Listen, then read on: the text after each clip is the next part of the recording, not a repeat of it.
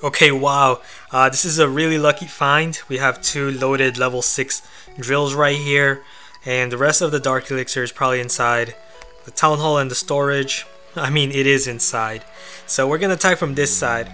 Now, it's a good thing that he has these walls right here separating these other structures. That just makes it much easier for my troops to all funnel towards the core. So it's actually gonna be very easy, as I'll show you.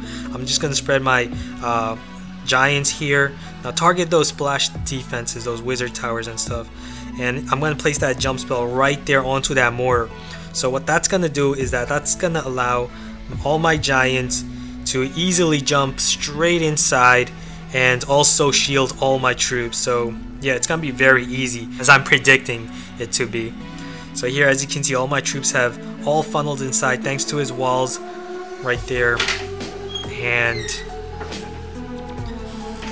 just waiting for my troops to go inside that core. My king has gone inside the core, and right before I pop his ability, I'm just gonna activate my queen's ability, and here I'm just gonna activate his ability to get some of the gold storages and head out with around 4,000 Dark Elixir. Wow.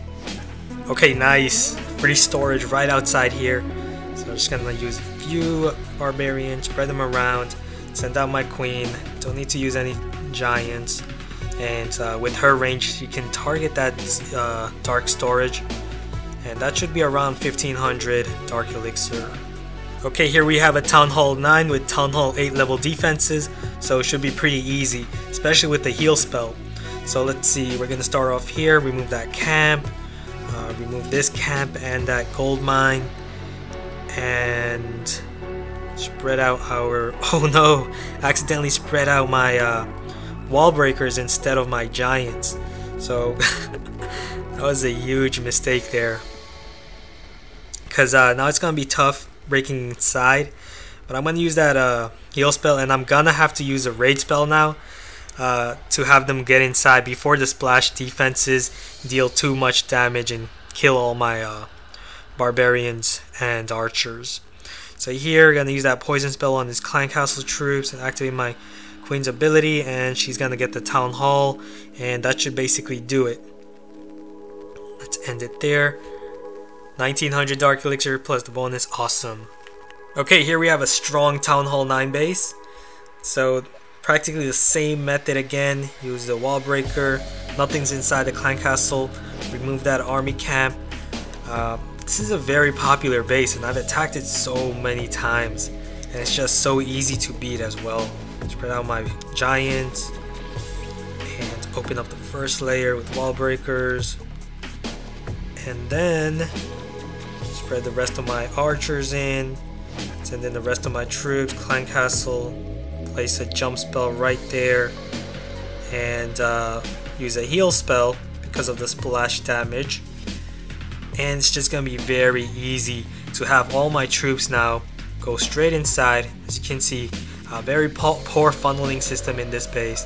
Just allows all my giants and troops to all funnel straight inside that core, and it's just gonna be a piece of cake getting that Dark Elixir storage and Town Hall. So we're just gonna end it there, since we've got what we need. 2500 Dark Elixir, awesome. Okay, so basically on my first next, we found this Town Hall 9. Pretty weak defenses, level 8 defenses, so should be a breeze, walk in the park. No spells, but that's fine. It should still be very easy. So I'm just gonna spread out my giants here.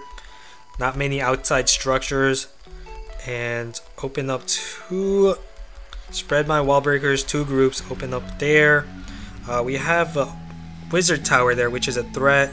Let's open that wall up and send the rest of our wall breakers on that side. Open that compartment. We have clan castle threat, not really a problem, and that should be it.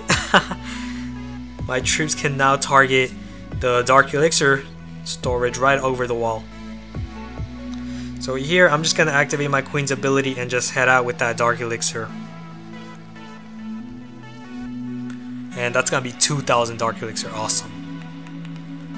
Okay, this is gonna be our last raid as we make 100,000 Dark Elixir. Awesome, and it's gonna be a very easy one. It's a Town Hall 8 base. So, and I also don't have spells, so I don't need that. And it should be a piece of cake because it's a Town Hall 8 base. So I'm just gonna use wall breakers here. I'm gonna get that Town Hall very easily. So already made my 138,000 Dark Elixir. And I'm gonna spread out my archers here. Wished I had more wall breakers so I could have opened up that second layer, but that's fine because the walls aren't that strong. They're only level 7, so it won't take too long. But I'm losing my giants. Some of them are moving around outside.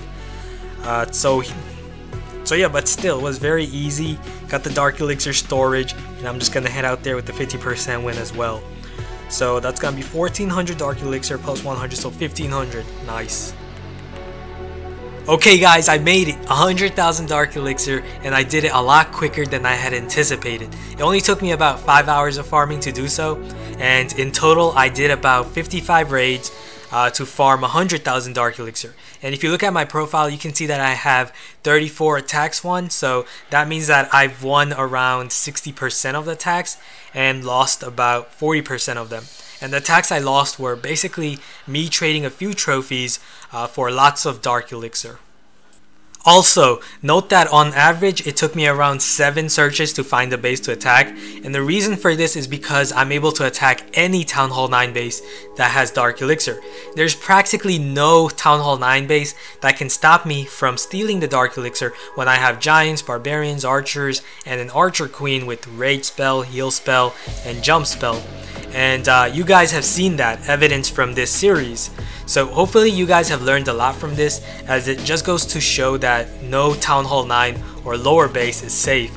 And with proper planning, deployment, and timing, as well as a great understanding of funneling and the mechanics of the game, you too can master farming Dark Elixir at a very fast pace. So if you guys enjoyed watching this video and this series, and would like to see me do more of these in the future, then be sure to give this video a thumbs up and also comment below, and be sure to subscribe if you haven't. I really appreciate it. Thanks for watching. I'll see you guys again soon. Later.